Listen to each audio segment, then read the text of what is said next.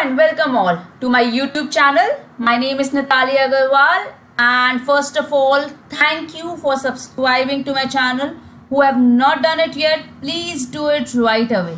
Do like, share, comment, and in comment section you can let me know what are the other videos that you would like to see and learn from. So today we are going to cover the topic that is standardization versus normalization. There is quite a confusion about these two, that what is meant by standardization and what is meant by normalization.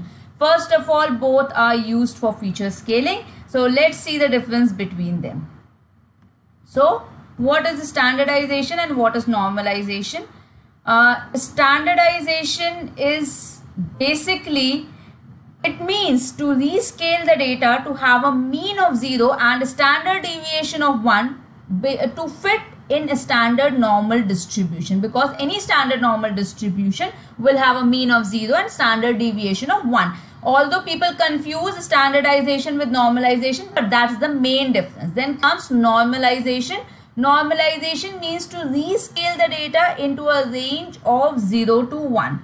Different types of standardization techniques are there, and normalization also. Let's see what are those.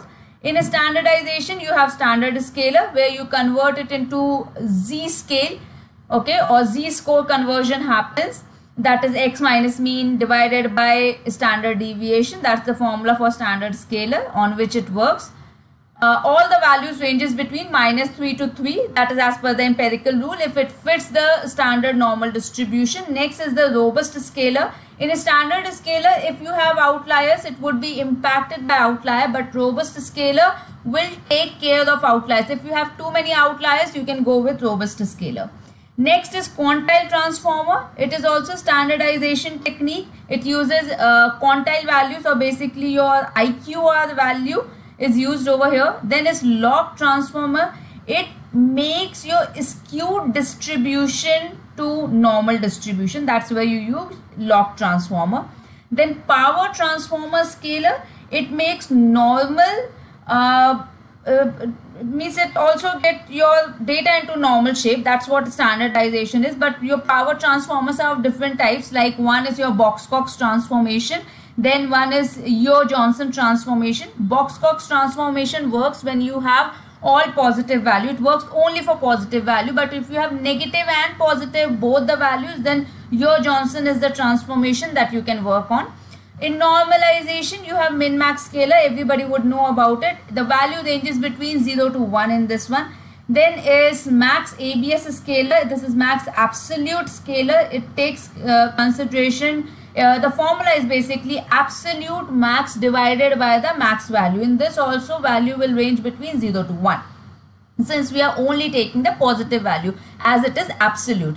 The next is unit vector normalizer. It behaves like a min-max scalar, but it also takes into account the negative values. Thus, the value ranges between, the rescaling value ranges between -1 to 1. Now the question arises when I should use normalization and when to use standardization. To be very frank, there is no set rule. It is a trial method that you will see which is giving you a better output. But what I use as a shortcut is, or I have it as a funda, is that if your data is not following a Gaussian distribution, then you can go with normalization. If it follows the Gaussian distribution, or say the normal distribution, and you want to rescale the data, then you should go with standardization. But again, there is no set rule. This is the groundwork that you can do, but there is hit and trial that you have to see that which is giving you a better output, because all this would be used in your prediction. It will help in your machine learning model. So you can try and let me know in comment section which you think is better, or if you have any other inputs. Also guys, this is for today that we have covered standardization and normalization. I'll record more videos on such topics where we have a lot of confusion. Last time it was on PCA, component profiling, different types of ANOVA and different variants of ANOVA like ENCOVA, MANOVA, MANCOVA and all those things. Let me know in comments what else you want to see. I got too many requests for data science interview questions. Definitely I would be recording, but before that, these are some of the basic concepts that everybody is confused in. That's why I came up with this. So do like, share, comment. Let me know in comment section if you want anything else or you want any changes. Till then, take care, bye, and do subscribe to my channel. Thank you all.